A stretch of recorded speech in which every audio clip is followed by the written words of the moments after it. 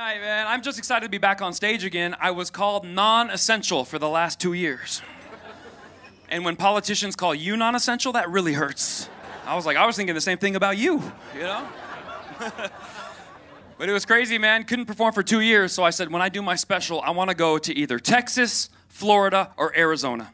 That's just what I wanted to do. I wanted to go to a state that did not participate in the pandemic. That way we could be just like a normal crowd. Arizona's like the Donald Trump of stage. So like, we're not doing a pandemic. No, thank you. We're not interested. Business as usual. Thank you very much. Thank you. We're gonna opt out, right? And it was tough. I couldn't work for 2 years. Imagine what that's like. And my brother is a surgeon. My mom is a nurse. I was unemployed. I realized I am the Hunter Biden of my family. It was really...